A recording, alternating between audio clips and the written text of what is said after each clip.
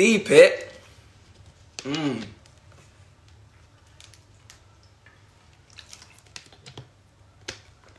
We're here. J Supplies, live in the flesh, you know.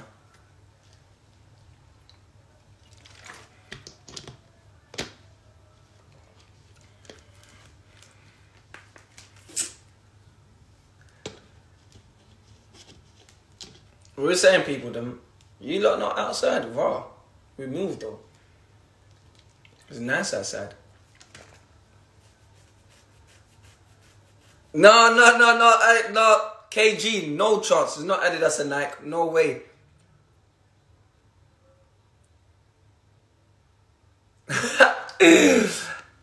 Hey, FMJ. Don't worry, Josh, man. Josh, we're back, man. We're back soon. One more day left. Lobby.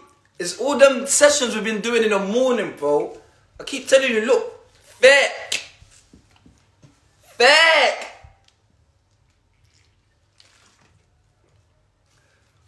Hold on. I think it's in here.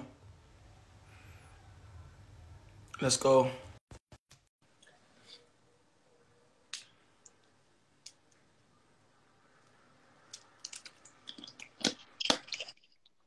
What's good, Marlon? How are you? Yes, my bro. You okay? I'm good, man. I'm good. Yourself? Yeah, good, thank you. Very good. How's things at the moment? Yeah, good, bro. Just back at work, trying to sort out a few things now, trying to ease it back in. It's been a mad time at this moment. Of course. Like, what you been up to? You been keeping fit? Yeah, trying to. Over the little bit of lockdown, doing my 5K runs. And Yeah. my first one, I was like, Jesus, it's foreign territory. Because I haven't been doing anything for the last 2 years, just been working with my company, and obviously the lockdown made me realise just to go out and have some runs and stuff. And the first one I did, it was a wake-up call. Yeah. But as I got... One. Sorry? What was the time on the first one? 31, 5K run. Yeah, bro. Madness. But I got it down to 24, and then now this morning I did 23. So it's coming down. Getting myself fit. It feels good, to be fair. That's good. Yeah, just gonna talk a bit about football and then a bit about where you're from. For the people that don't know you, Marlon, just tell them a bit about yourself and where you grew up and your background in football. Okay, I'm a Camden Town boy. I grew up in Hampstead Heath. Went to Haverstock Secondary School, and then from there I went to Nottingham Forest, where I was there since I was 14, learning my trade, signed professional forms between 16 and 17. Then I made my debut for Nottingham Forest at 18, and then obviously went on to my few other clubs, West Ham, Aston Villa, Newcastle, a few others, which decent clubs, to be fair. What was it like you getting into football in Nottingham Forest at a young age? What was it like? Because probably back in your times, like, football totally different now. So what was it like during your times? What was the managers and the coaches like? Was there strict? Yeah, very strict. It's old school methods, really. They're growing up from their time, and literally, because I'm a coach now and see what they do, it's totally different to what I gone through, because it was like a sink or swim situation. When you're on that pitch, you got to be reliable, being a centre forward. When that ball comes up to you, it's got to stick. When you got mans like Stuart Pearce and Steve Chettle pinging that ball into you got to hold that ball, because if you don't, they're going to let you know about it. So it was totally different from now until when I used to play, massively. What was it like moving, like you said, at a young age to Nottingham? So, bro? What was it like moving at a young age to Nottingham? Mate, my mum and dad couldn't wait for me to get out of London. As soon as they found out, I was half decent at football, and Nottingham Forest was interested in me. They was taking me up there every weekend whenever they could, because it was just to get them out of London, get them out around the area. It was just a nice thing for them to look that my son's going to go and play for Nottingham Forest. Obviously, at the time, Nottingham Forest Academy was the place to be at. So obviously, yeah, you going up there at a young age. What was it? How long did it take you to settle in? Because you being a London boy, and moving. Yeah, What was it like for you? Was it like how long it did was it? hard. It was hard. It was hard. Very hard. Obviously, all I know is my mum and dad was quite strict. I wasn't allowed out or round the ends or do anything. I had to like beg my dad to get out, just to go and play football, all them kind of things. But obviously, you realise when you're away from home how much you miss your parents. Yeah, of To course. prepare, especially the food as well. So the food is totally different. Nothing better than home cooked food. But obviously, when out there, you get accustomed. It's just the transition that I had to go through, day in, day out, training, working hard. It's the things you have to do to be a professional footballer. Would you say your parents being strict on you helped you in your career? Massively, bro, massively. I thank them for it. At the time, you hate them, but then when Yeah, you look back and you see when you have your own kids, you realise what they actually was trying to do and trying to achieve. So it's yeah. made me the person I am today.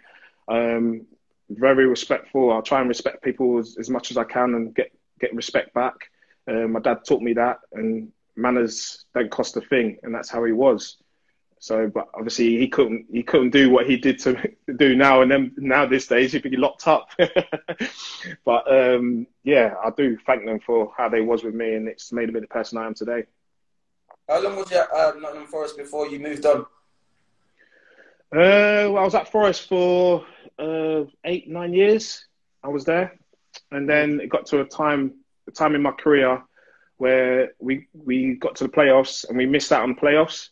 And me and Yeah. David Johnson, we had a really, really good year. We scored about over 50 goals between us in the championship, Wow. and we just missed out, losing in the playoffs semi-finals. And then I had West Ham coming for me that year. It was my last year of my contract. Couldn't really, when a club like West Ham or someone like that come in for you, you can't really turn them things down. So you played like you've been at like Nottingham Forest for 9 years. When you got the call that West Ham were in for you, like what was the family's reaction, and like was you excited, happy that you're going to the Premier League? Yeah, at first, obviously, it's just like talk. When you're in football, there's a lot of talk going around. But then when you actually go and your agent says, look, we're going to have talks, then it starts to get serious. And then you have to talk to your parents and tell them what's happening. And obviously, they were excited because I'm coming back to London. So it was nice in that sense. But it's exciting because you go into a Premier League club. Obviously, they got relegated to the Championship, and when Pard spoke to me, that was his main goal, is to get back to the Premier League. And the things he was saying that I was his number one. Yeah. Like, I'm not getting any strikers in. Like, have faith in me, and I will make you one of the best players at West Ham. Wow. So when you hear that, that's a lot of reassurance for you. I'm sure you must have felt like, I'm ready, like raring to go. Yeah, big time. Because they had players like Jermaine Defoe, Michael Carrick, and Don Hutchison, David James. These are the players that I was going to be with. So literally, like, couldn't think of anyone else better to go and further my career. Now, of course, you get there now. How are you feeling? Like you said, you've got players like Jermaine Defoe, just being amongst Premier League players. Like, was you thinking, wow, I'm a Premier League player now? Well, no, I didn't think I'm a Premier League player at the time, because obviously I got to go and prove myself that I can be amongst these players. But at the time, it is quite scary and daunting, even for me as a player playing for Forest, and the players that I played with. Obviously, it was just my next level where I wanted to be in my career, and being in that dressing room was quite daunting. But the lads made me welcome quite quickly, Yeah, because I knew a few of them. I knew Jermaine quite well yeah. growing up. So he made me welcome. Michael Carrick was amazing for me at that time as well when I joined. He sort of took me under his wing and looked after me, which is amazing. There's a player like that coming to say, like, Marlon, I got you, don't worry. And all the lads were fantastic, to be fair. Now, talk to me about your time at West Ham, because you became one of the fans' favourite. Like, everyone loved you at West Ham. Talk to us about your time at West Ham. This question's I get asked quite a bit. It's hard to describe, because once you're in it, you would understand. Being a player, training with all the lads. Pards did really well the 4 years that I was there. The people that he recruited, the players and everything like that. And obviously playing up front with all the players that was there, and Pard stuck to his word with me. So he Yeah, literally said, like, you're going to be my number one. So I was playing up front with Teddy Sheringham, Bobby Zamora, Dean Ashton, Yossi Benayoun, Carlos wow. Tevez. So, like, this is the time that I was there. And the dressing room just got bigger and bigger. We had, like, Anton Ferdinand, Nigel Reo-Coker, Bobby Zamora. The dressing room was just so good that we had a feeling, we understood where we all come from. All the players were, like, grounded. Joby Makanov, who I've been speaking to the other day, he was in the dressing room, and all these players that from around the area understood what it meant to be a professional footballer. And that's why we did so well the first 2 years that I was there, because the time I was there, we got to a final nearly every year. Yeah, of course. And I remember one of the finals when, he was the main man. Talk to us about that. When you're thinking, like, you've done it, you've won the FA Cup, and, Steven Gerrard just comes and, takes it away from you. Look, No, it was madness, bro. It was madness because we had, as players, we had no fear Yeah, that year against anyone. All the top 4, top 5 teams, we was excited to play them because they're coming to play us. We made sure that they were scared of us, and obviously going into that final with that attitude, we knew we was going to win it. It was weird, but then obviously I think we sort of took our foot off the pedal because we went 2-0 up so quickly. We're like, fucking bloody hell, we're playing Liverpool in the final and we're 2-0 up in the FA Cup final. So I think, like, our mentality after that, I thought we took our foot off the pedal, but we still maintained that sort of aggression that we had.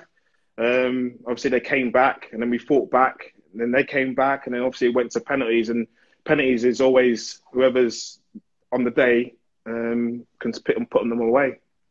yeah. Cool. Would you say in football that's a big thing, the mentality? Because we watch football a lot of times. Like, you can be 3-0 up, 2-0 up, but if you're thinking, Yeah. wow, it can suddenly change for you.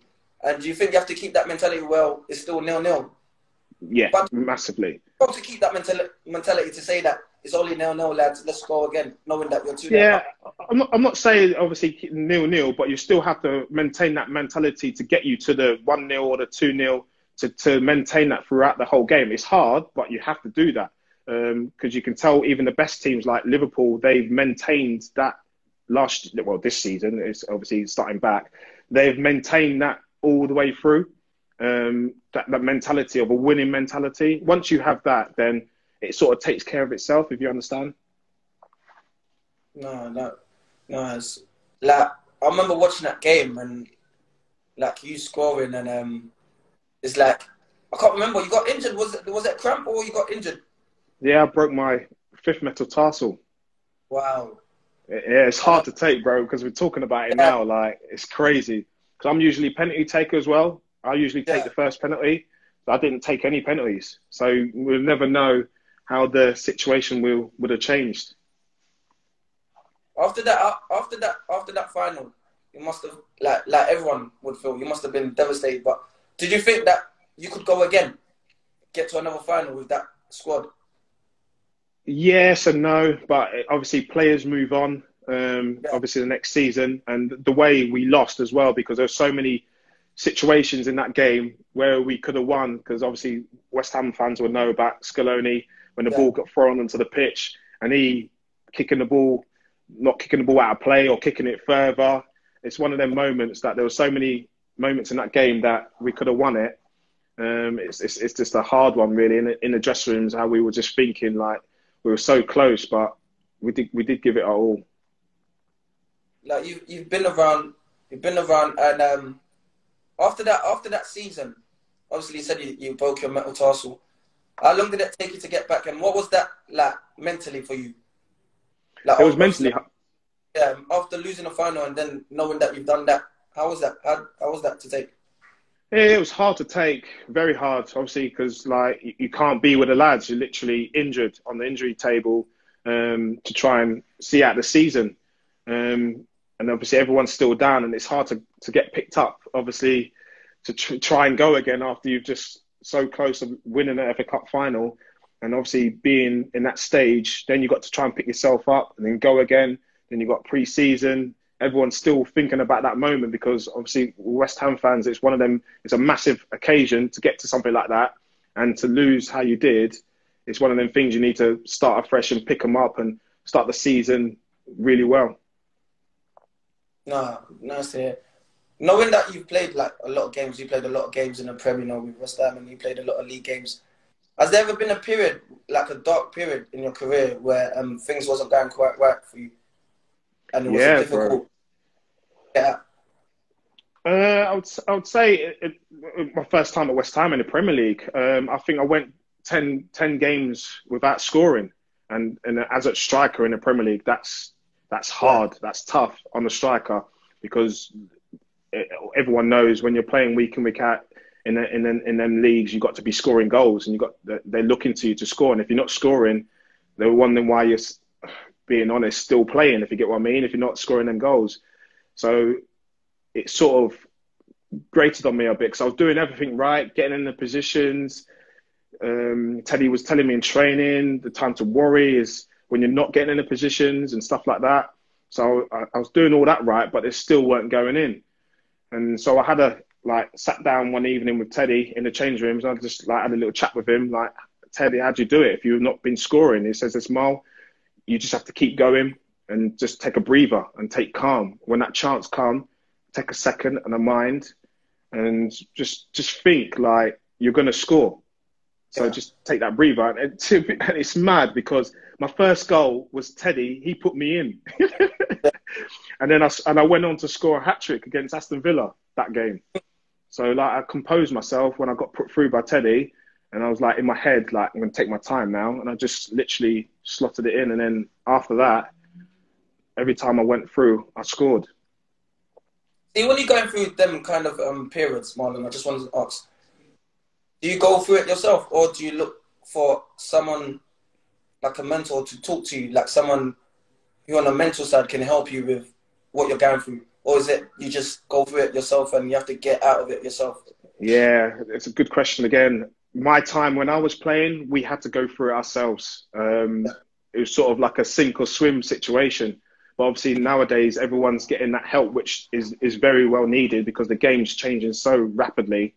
But I had good players around me to talk to. So it was quite easy in that sense because I obviously had Teddy Sheringham, Bobby Zamora. If I had a problem, I'd go to Nigel. Nigel was our captain at the time. And even at a young age, he was quite wise in where he was and how he's thinking. To be fair, anyone in that dressing room, if I had a problem, I could go and talk to. But there weren't specifically someone there to go and talk to someone else because it's hard as a player because when you're in that environment, you don't really want to show that you're got a problem, which is hard. But obviously nowadays people are coming out, which is very good to talk about the problem so they can perform on the pitch because you would never know if someone's got a problem on the pitch. They will just hide it and deal with the situation because the environment that they're in.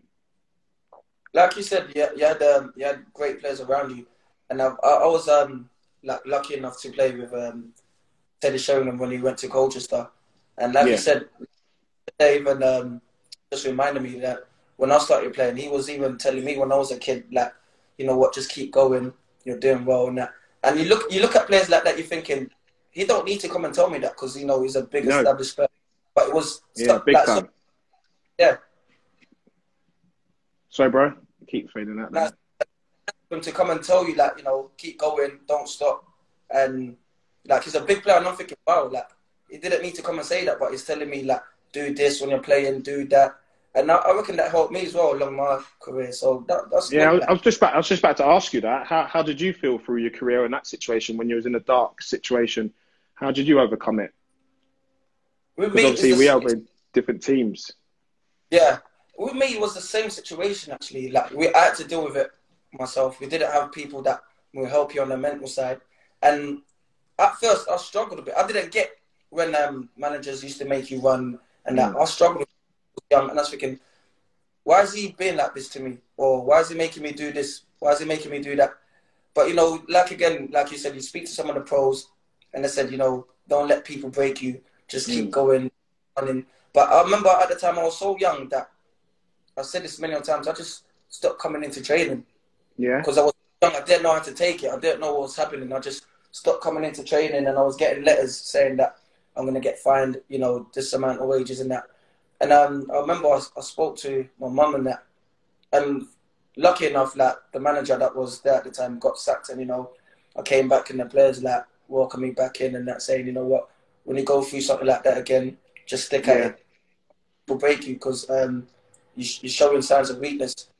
So like as I'm playing now, I'm still playing, and when I see the young ones now who are like, you know, at the Cities and the Arsenals and all these things, I just try to show them the right way, like, and show them that don't do this when you're going through a tough situation. Do it this way, because I know what it's like, and I've been through it. So I'm just trying to Yeah. help the youngers that are, you know. Yeah, but yeah, Yeah. like I said, I just had older players. Yeah. No, it's decent to be fair. I had older players throughout my whole career because my generation of like Mark Crosley, Stuart Pearce, Kevin Campbell, Brian Roy, Pierre Van Hooijdonk, Steve Stone, Ian Woe. That's the dressing room that I was in at 18. And to Yeah, be fair, they were old school methods, but they still looked after me and still yeah, guide me in how things to do. And literally, like, it's totally different from it is now because they like Chris Bart Williams. He's telling me if I look at my body language because yeah, I'm looking to whip that ball around the corner. If you're not looking, yeah. you will struggle because you got to get hold of that ball. I'm looking to show someone else that's going that way, but I'm cutting it this way. So I'm going to cut it to you. So you better get hold of it. And I'm like, bloody hell, I'm going. You're on your toes. Like that ball's coming to me. Even if you're not thinking the ball's coming to me, I had to make sure like I'm waiting for it. I'm waiting for it. But it's crazy. It's crazy. Like how the generation are working now, training, the coaching methods and stuff that I have to go through at Nottingham Forest is.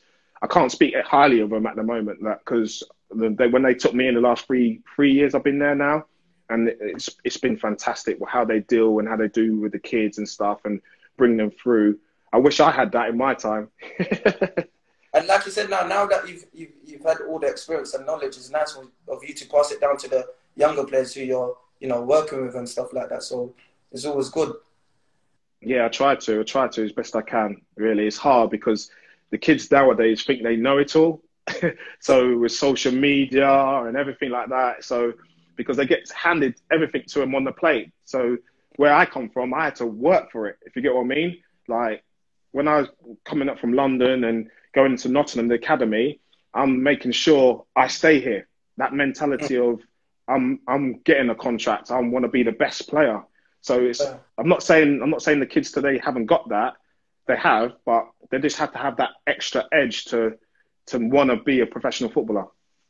No, of course, and you're right about that. Like, everyone wants to be a player. No one really thinks that they need to work that extra hard, if you know what I mean. Like, people, you can have, if you don't work hard, you know how it goes, Marlon. Like, it don't Big mean time, nothing. bro.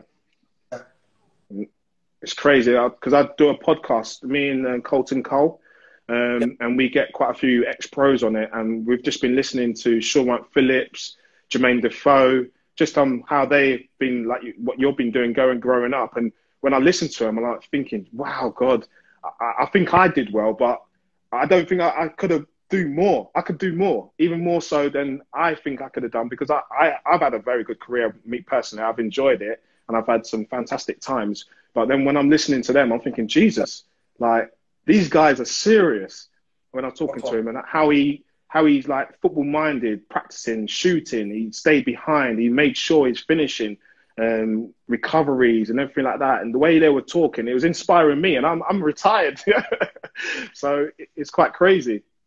I was going to ask you, like, I was going to touch up on that. If you was to look back, obviously, you know, you had to spell out a Villa and all these. If you was to look back now, what would you have changed, or what would you have tried to do different? Yeah, good question. I had a good career, but you personally, what do you think you could have done a little different? Yeah, me and Colton was talking about this the other day. I think, like, as a pro, you get to a level, and then you get not complacent. You just get comfortable is the word. Yeah. So Yeah. you're going week in, week out. You're comfortable week in, week out. Obviously, you have your like elite players like uh, all the Ronaldo's, Messi's that are like relentless, like winners, relentless. And but you should have that as a pro. But I think I just got comfortable in my surroundings, and when I was doing well, but I could have done Yeah. better. Could have kept Mm. on doing better. Keep working hard in shooting. I used to always stay behind shooting, but I used to shoot, and then if I missed the target, just go back to the end. But like Oh, okay. I was speaking to Jermaine. Jermaine say he would shoot and he'll follow the ball up, and then if there was a rebound, he'll score. Even like in shooting practice, and he says like even when other people were taking shots, like he Yeah. was queuing up, he'll be looking to do the rebound. So the lad will shoot, keeper save it, he'll be sprinting to get the rebound. Just that little, that little edge that you want to be the best every time. Like, and I think little things like that, I just think I got a little bit complacent, not in a bad way, but I'm just trying to give you an answer of that I could have done more. If you can always do more. Definitely can always do more. Do you think you had the chance to play for England? Yeah, I did. I got the call, but I Yeah. don't know what happened. There was a bit of politics involved in it because they took Theo Wilcock instead of me, which he didn't play because I think I was the second top English goal scorer Yeah. that season. And was that the World Cup situation? Yeah, I was Yeah. in the squad, but they chose Theo Wilcock over me. So, but at the end of the day, you can't really argue with their decision. At the end of the day, you just have to respect it. But he didn't even play or come off the bench or anything like that. Would you think? Like, this is just me asking. Do you think if you would have went to that World Cup, another move would have come off the back of that, or you would have been in a better position? I would say definitely been in a better position because that label that you'll get as an England player, even if you're in the squad or anything like that, that surrounding being around that would change a whole different ball game. I wanted to say, like you said, you're retired now. We all miss it. Even what's happening right now, we miss football. How bad do you miss playing football? Like, how bad do you miss the change room, the travelling, the staying overnights, and all these things? Yeah, no, I don't actually miss playing. I don't miss playing because my business. Someone else said they don't miss. Someone else said that the other day they don't miss playing. I think it was Justin Hyatt that said they don't. No, I don't miss playing. The only thing I miss is the dressing room banter and the training. I don't miss the playing. I miss the lads. Obviously, your routine, day in, day out, going. That's the only thing I miss. I don't really miss playing because I've been so busy now with my business. It just took my mind off doing that. But I'm still in football with my company and being an ambassador for West Ham because I'm still going to games every weekend, watching them and supporting them. So I'm still in it, but I'm not actually in it. So it's nice to see all the lads and stuff. No, of course. And I just wanted to go back on what we touched on before when you go for a job.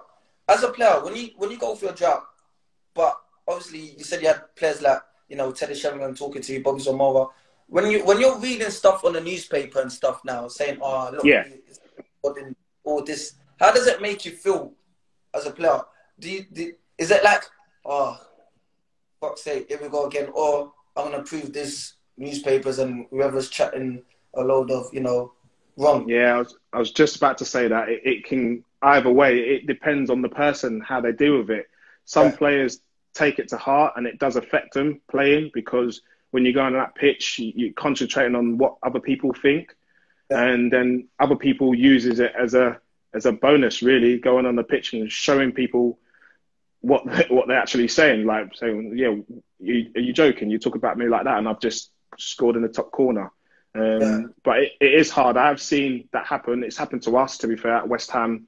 We didn't have a really good season that year. We didn't start well, and they turned on us. But we had a good group, so the change room dealt with it well. We looked after each other when everyone was needed, Obviously, going back to that situation where talking helps massively, Yeah. but it did affect us a bit. But we didn't let it. We came through it, and to be fair, we won on the last game at Old Trafford at Man United. I Carlos remember that. Tevez scored, and we stayed in the Premier League. How important, like you said, how important is it to have, when you're going through them kind of situations as a group, to have like a good group and have a good captain where, you know, it's us against them kind of thing, stick together. We don't care about what the outside people are thinking, it's us in here. How important is it? Me personally, in my opinion, it's massive. It's massive to have that in your. If you got that in your dressing room and you got that in the training, that reflects on the pitch. So you can tell the teams that are doing well in any division, their dressing room and the training and how they are as a team, it reflects how they play. That's my opinion, because I've been in them situations where our dressing room has been unbelievable, and we've performed when we need to perform. Yeah. Another thing I wanted to touch up on, Marlon, yeah? When you was playing football, there was times, obviously, you have a little, you know, argument or kind of, you know, some situation with the managers and that. What do you think about youngsters? Obviously, I'm not youngsters who are on a lot of money, or, you know, wonder kids having, you know, arguments with their managers, like on the pitch while they're getting subbed and that. What do you think about that? Because back in your days, I'm sure you couldn't have on the pitch. Mate, you couldn't do that. I wouldn't even think about it.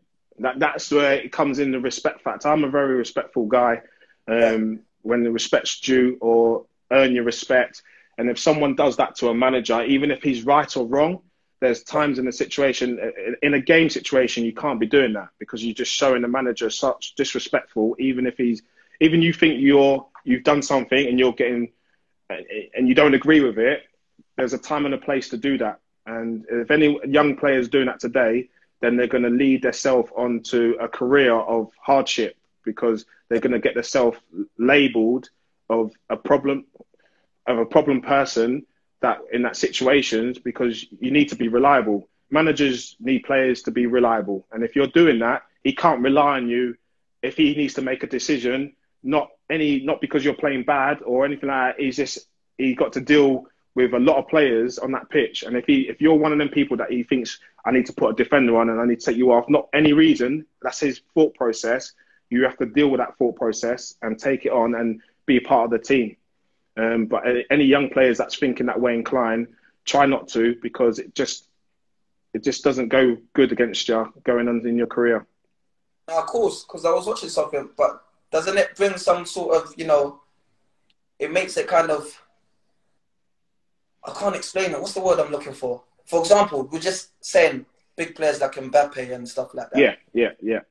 And I'm just saying, if he shows his manager disrespecting that, and then the manager drops him, the manager's gonna get stick from, you know, the fans and probably the board upstairs saying, "What you doing?" But, yeah, definitely. But it's showing. It depends on the manager. Everyone's different in their personalities, but it's showing. Sometimes managers use it, in my experience, to use it like, I'm the boss.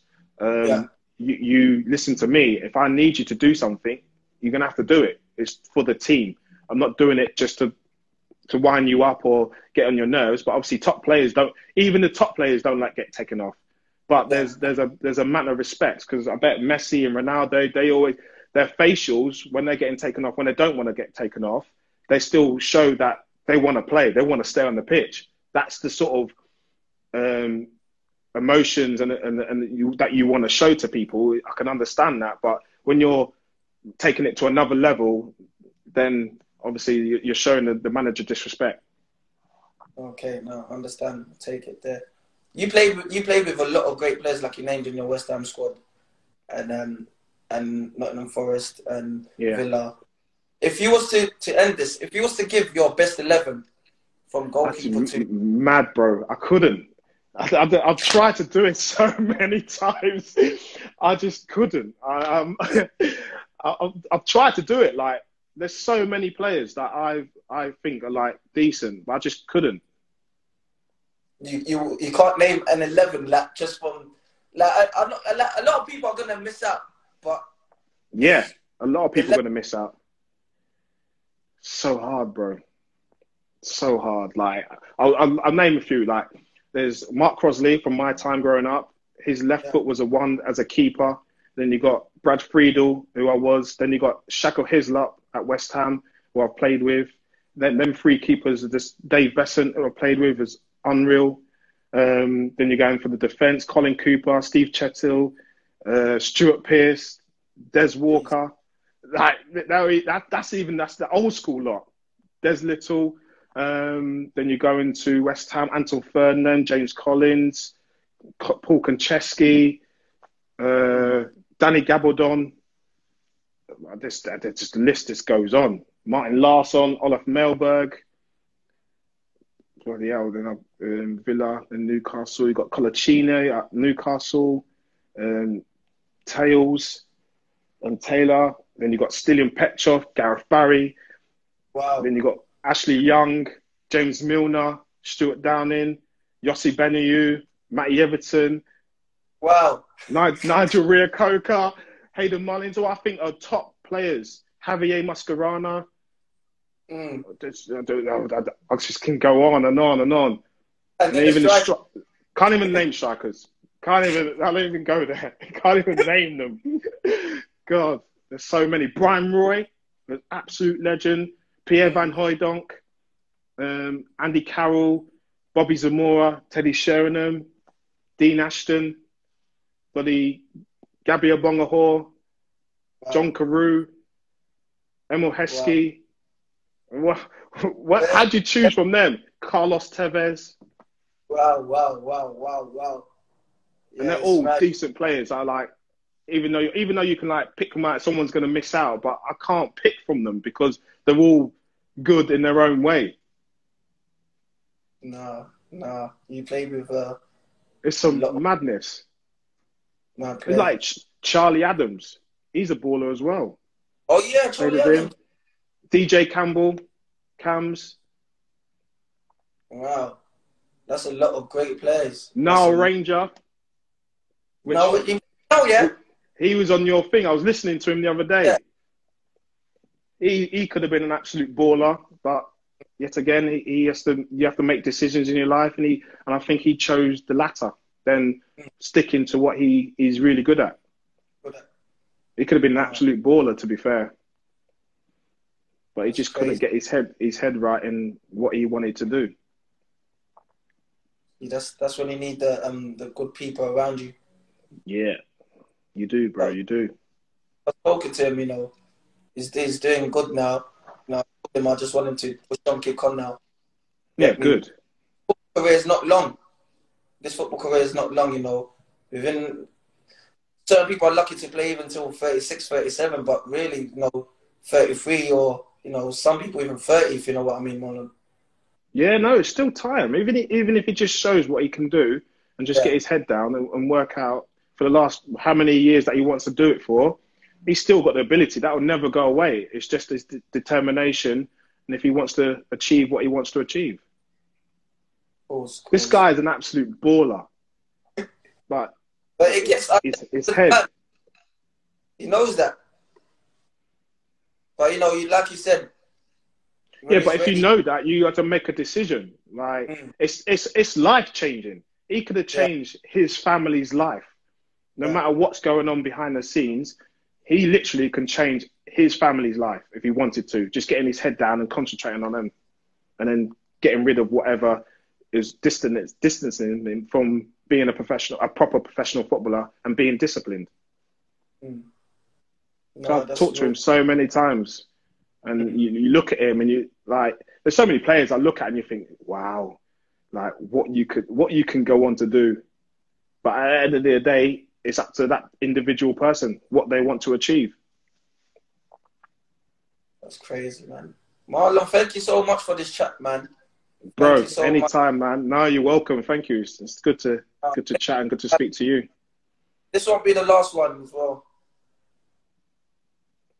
We'll have plenty more. Yes, bro. This won't be plenty more. We have plenty more.